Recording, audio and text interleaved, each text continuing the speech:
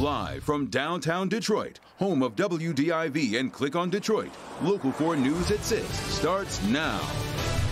It's always a big game when high school hockey rivals take the ice, but this one means something more in the wake of a recent tragedy. Michigan's governor laying out an ambitious plan to reduce opioid deaths by half. He's accused of lighting a woman on fire. Monster. Just a monster. And tonight, that woman's family is relieved over what a judge decided in court today.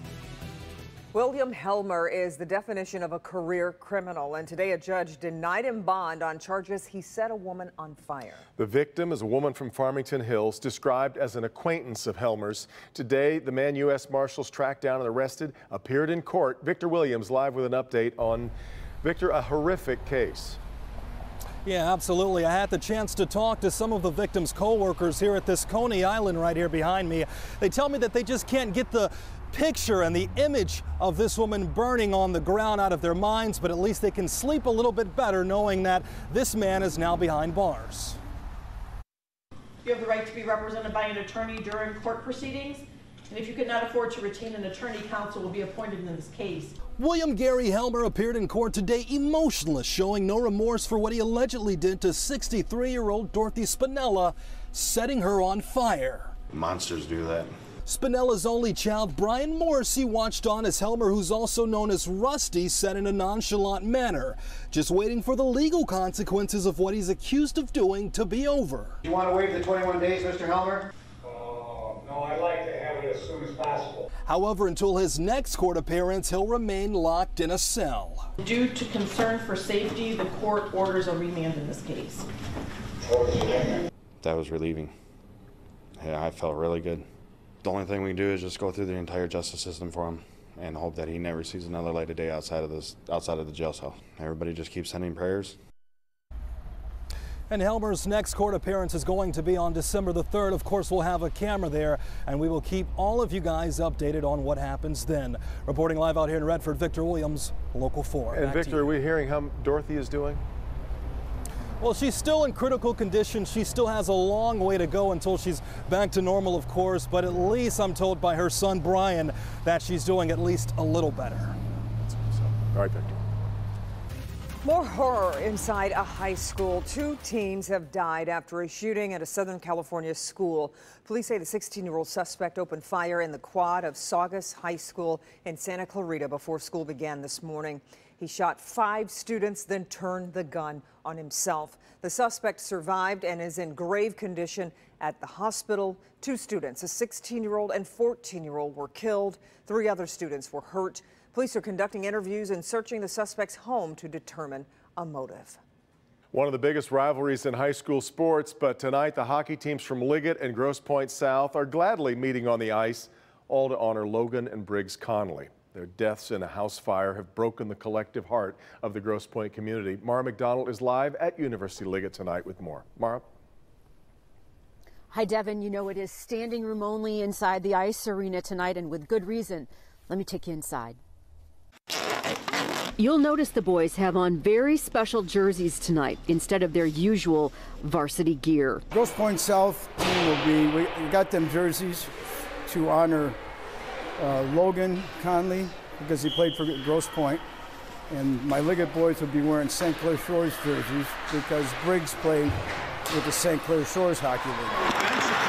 A Grosse Pointe South Liggett game is always a big rivalry game. Last varsity hockey matchup, the fire marshal said the rink was over capacity. Same thing tonight, but the teams come together on the ice to play for 2 little boys who lived and loved hockey.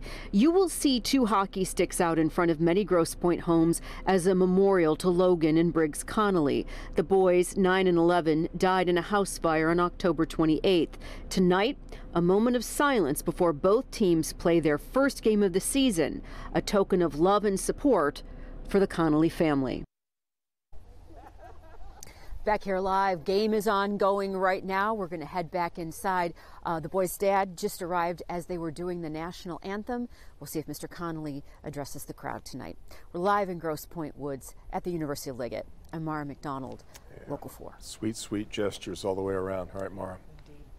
A 72-year-old man was in court today on charges related to a crime from 1984. Kenneth Dupree is accused of rape and murder in a case that was one of the first taken up by the University of Michigan's Innocent Project.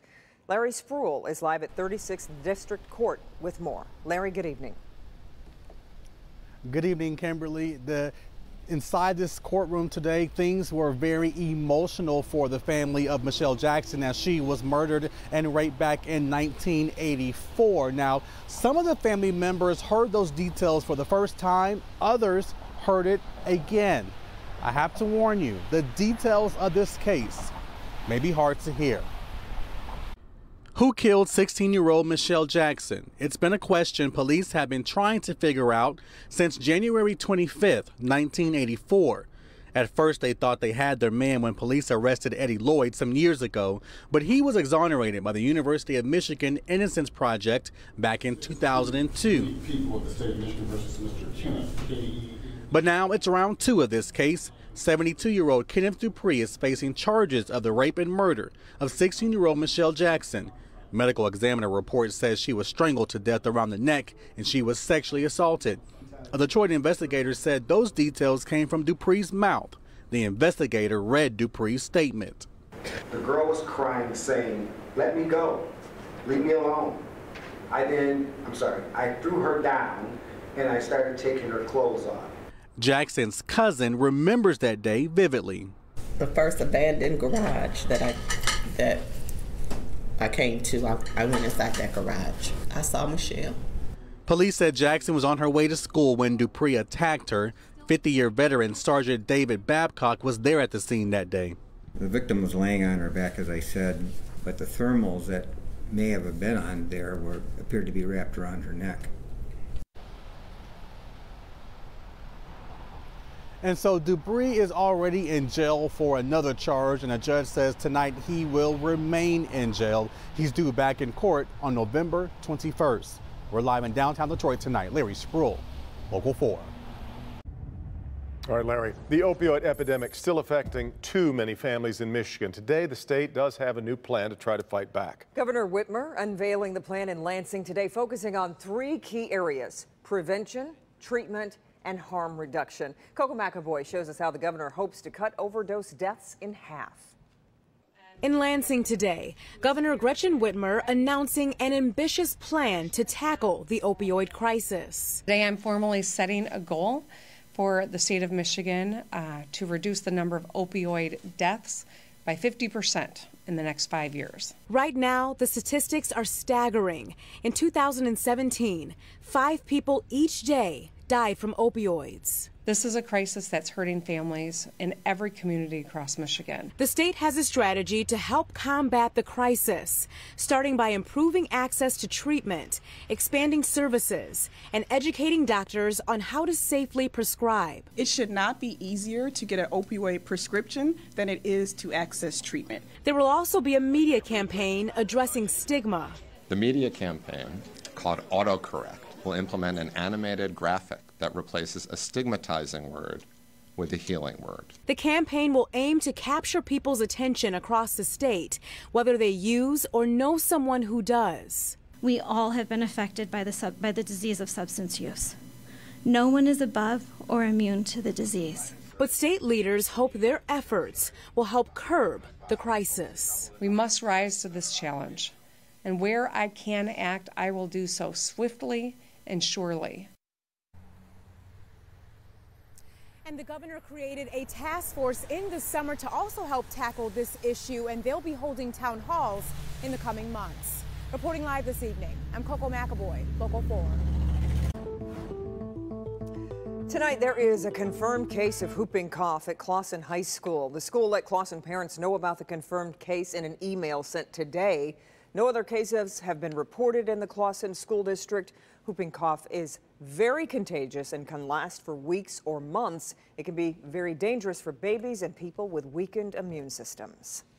Two new challengers stepping up to run against Alyssa Slotkin for her seat in Congress. The first is Paul Young, a former Lansing news anchor, but also a prosecutor, has worked in Washington at the U.S. Citizenship and Immigration Service.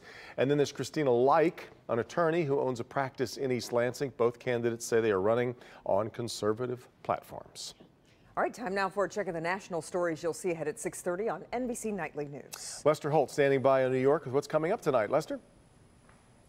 Hey, Kim and Devin, tonight on NBC News exclusive, how surgeons used virtual reality to literally map out a groundbreaking operation to save a 2-year-old. Also, like it or not, Instagram testing some changes aimed at taking the stress out of social media. Yeah, we've been hearing a lot more about that lately. Instagram, I know, is doing this test after concerns about the mental health of young people.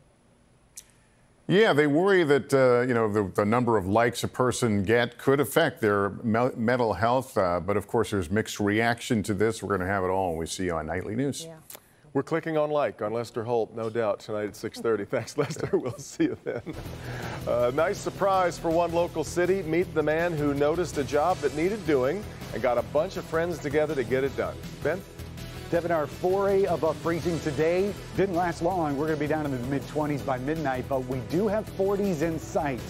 Tell you how long we'll have to wait coming up.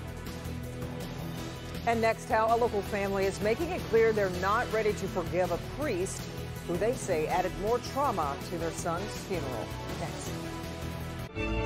History has its heroes and villains, and sometimes one man is both. Shattered, Season 4, Hoffa. Available December 3rd, wherever you listen to podcasts. My birth certificate says Detroit. I love this city. There's so much diversity and culture. It is so amazing to see what a